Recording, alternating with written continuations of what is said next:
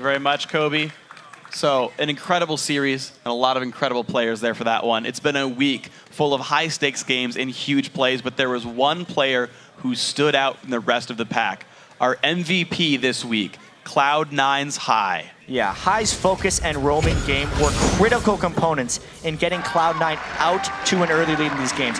He had great plays on the block, Lulu, and Twisted Fate, and he really helped carry his team, and he is now riding an 18-game winning streak with them. He had 0 deaths in the finals, got 2 first bloods, and assisted in the other one. Even if High doesn't have the best CS at 10 minutes, he wins in other ways. He makes the calls for his team, he always knows where to go, and he makes the plays when it counts. He had a 34.5 KDA in the playoffs. Like, what the heck? That's ludicrously good. High absolutely stepped up. And it's so funny. I know Kobe brought it up, but the fact that, oh, you know, Cloud9's got the best team play, but not the best players. High was phenomenal. Depends how you value who the best player is at that time, because there's so many intangibles that don't just stand out in conventional stats, like the way High controls vision in the mid lane and the calls he makes for the team. Yeah. Very impressive. Absolutely impressive. So, for more now on the Spring Split champions, let's throw it down across the studio to QuickShot.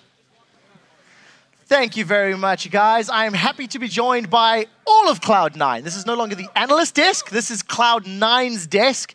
And I think it is totally earned and totally deserved. Congratulations, LCS Spring Split champions for North America. 2nd title in a row. I want to throw a question to Meteors first. Unkilled in 3 games against Team Solo Mid. High grabbed the MVP title. He also went unkilled. Why was it so convincing that you beat TSM? Well, I think we played really well in this set. Basically, all of our practice leading up to this was really good practice, and we really, I guess, showed up today and played as well as I think we can, really. So when we play really well, we don't have to die. We had really good vision control, so we didn't get surprised by too many ganks. We didn't get super greedy. We just did what we had to do. Lemon, it seems as though Cloud9 anticipated what TSM was doing. It always felt you were 1 step ahead. Why is it you had such immaculate control? I think a lot of it comes down to the fact that we had so much CC and catch, and they really didn't have any at all. It gave us a big advantage in being able to just control the game like throughout all of it. Well, it definitely showed. Congratulations once again.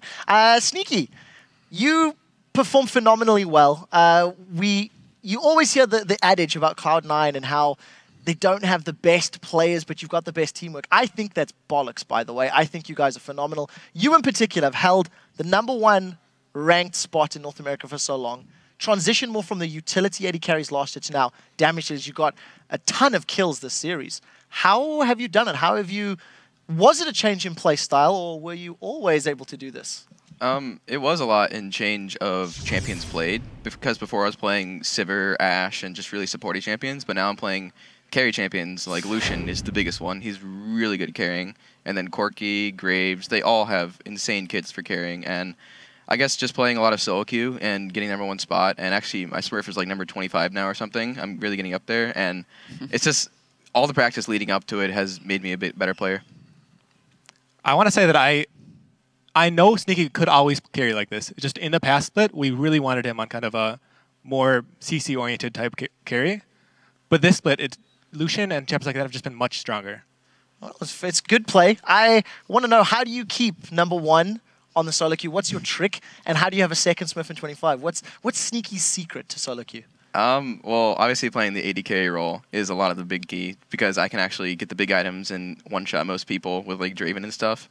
But I actually have to battle Chris a lot for the #1 spot, because he plays the game and wins with a lot of points, and I have to get it back myself. Well, it definitely works in your favor. Balls, you are widely regarded as the best top laner in North America. I know you personally silenced me as a critic at Intel Extreme Masters World Championship, delivering. You always deliver. I mean, there's never a doubt. So my question to you is, how is it that you can always perform at such an incredibly high level, and it appears that nothing phases you? Well, I just play a top lane line. I have to, like, you just have to start. Well, that's pretty obvious. Because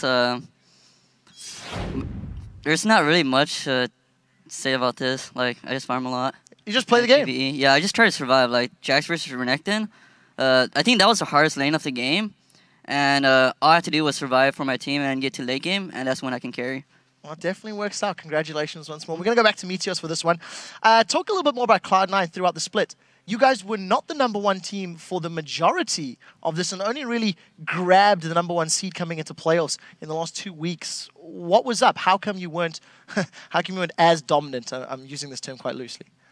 Well, in the beginning of the split, we dropped more games than we normally do because the game changed a lot from our style last year, which was pretty much farming a lot, trying to scale into late game, not going for a ton of early aggressive plays.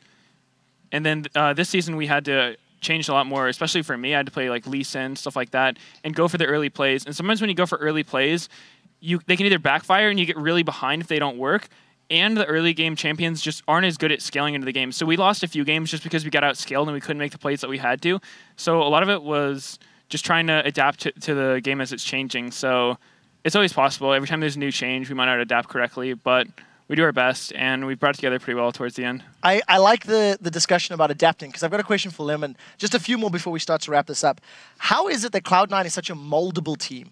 When I look at North America and Europe, no team stands out to me as a team that changes or adapts as quickly or as effectively as Cloud9. So how do you manage to interpret patches and adjust each of your team's individual play styles to match it? Well, I think all of us do a good job of looking at the patch and kind of talking it through and figuring out what's going to be strong. And we're also not afraid of trying out things in scrims a lot. I also feel that more so than any other team, all of our players can really play almost any champion that comes and becomes popular and becomes the new meta. It definitely appears to be that way. So just as a closing question now, you guys have locked in your spot for Paris. So bonjour, omelette du fromage, baguette, and all that other stuff. So Sneaky, looking at All-Stars, how are you going to prepare for another international competition? You guys did incredibly well at Intel Extreme Masters World Championships. How do you replicate that success? Well, a big key going into IEM before was getting there really early and being able to practice and get used to the jet lag and stuff.